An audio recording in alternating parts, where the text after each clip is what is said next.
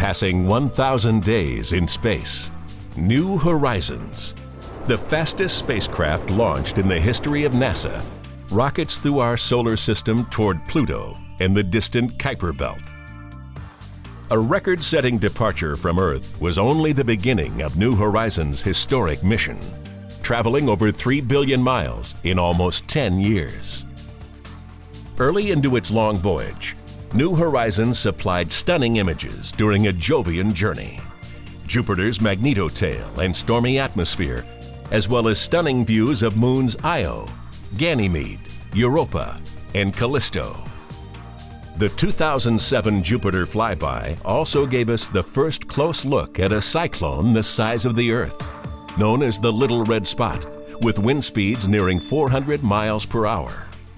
On Io, New Horizons captured images of the eruption of the volcano Tvashtar, spewing plumes more than 200 miles high. A peek into Jupiter's faint rings and a long sail down its magnetotail further demonstrated the spacecraft's capabilities and whetted our appetites for more science to come.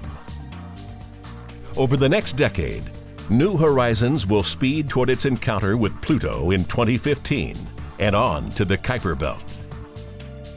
Tonight's landmark dedication of the New Horizons model is yet another great milestone.